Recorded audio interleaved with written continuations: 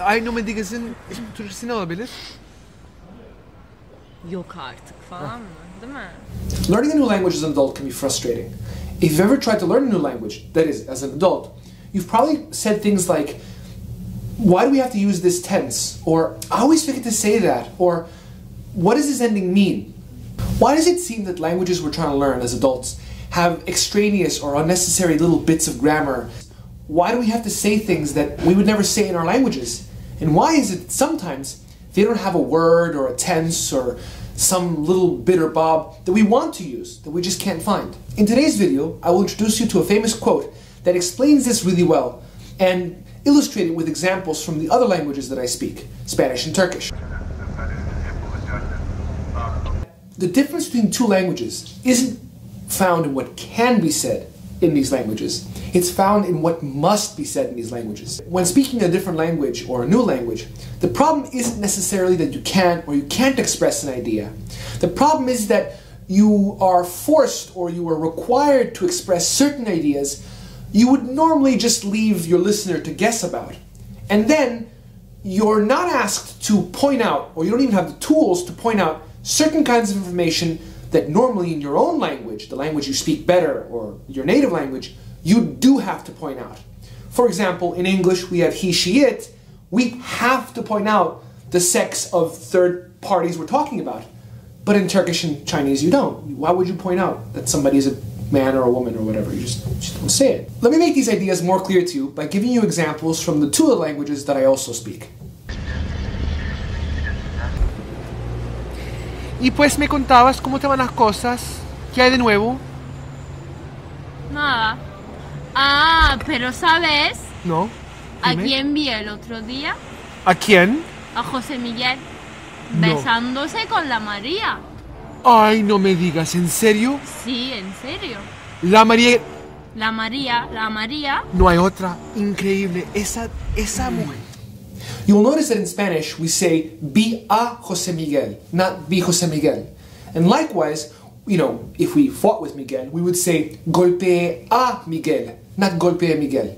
This probably sounds weird to English speakers who would never say something like I punched to Miguel. In English we say I punched Miguel.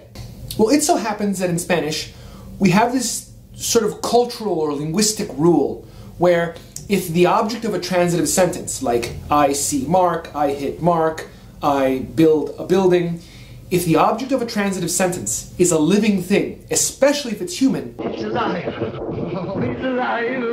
It's alive! It's alive! It's alive! we mark it with a.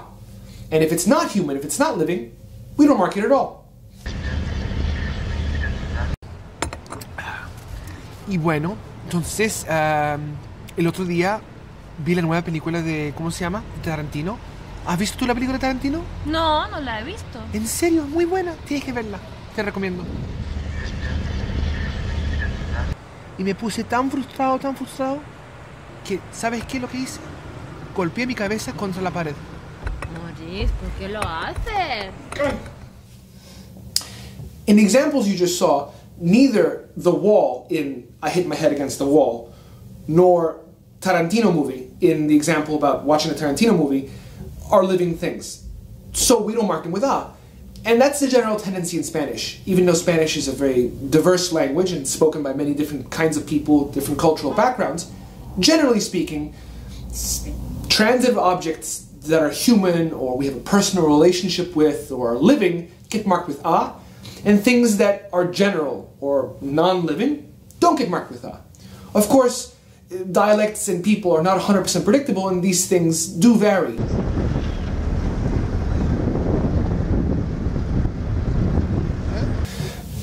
In Turkish and many related languages, and in fact many languages around the world, there are often these little markers you put on things to let the listener know how you know what you know.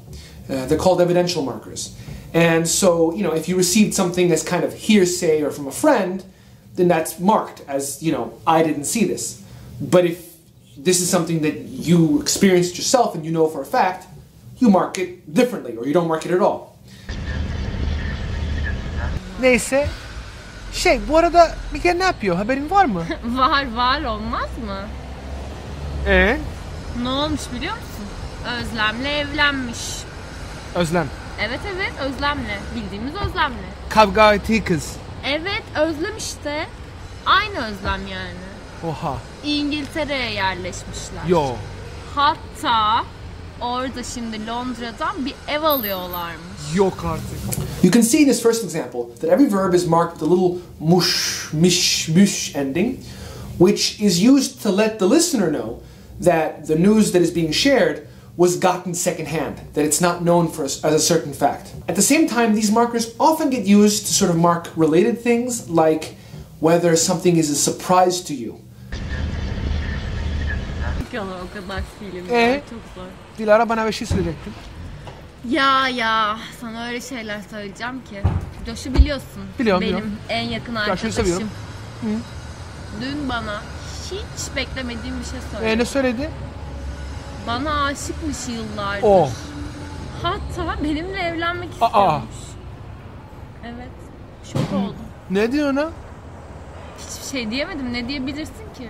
Kendini böyle bir durumda düşün yani. Ne diyebilirsin? Joshua ne kadar zamandır böyle düşünüyormuş? Uzun yıllar olduğunu söyledi. Oha. Yani dedim sana yabancılara takılma. Evet, sanırım bundan sonra hayatıma hiçbir yabancıyı almayacağım. En iyisi o zaten. Dilara marked all the things that she heard from Joshua with mush because she didn't expect them. She didn't know they were true beforehand. It's very shocking news. But of course, the telling of the story, what Josh said, gets marked differently because she was there for it. In my own personal experience with learning Turkish as an adult, I'm still not 100% sure on the mushes, the little endings, and even though I kind of use them pretty well now, after 3 years of practice and living here, there's still times when I'm not entirely sure, or it doesn't come out entirely naturally. So why does Turkish have this little marker for secondhand news or unexpected news when English doesn't? Why does Spanish have this little marker for marking living objects when English doesn't? In English we just say, I saw the wall, I saw the person. It makes no difference. These are the accidents of history.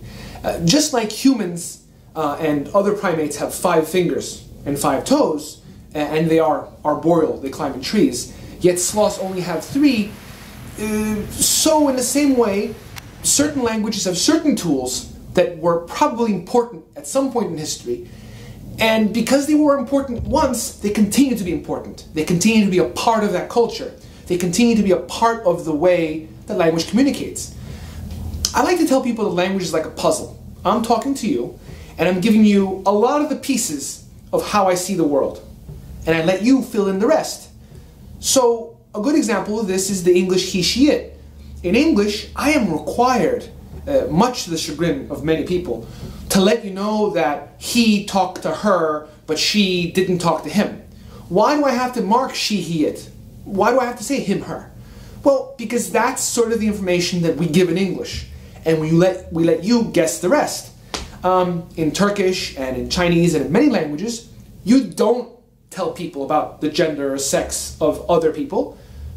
That gets guessed at. You sort of know it from the context. But other things you have to mark, like how you got the news and the living state of an object. That's the beauty and randomness of language.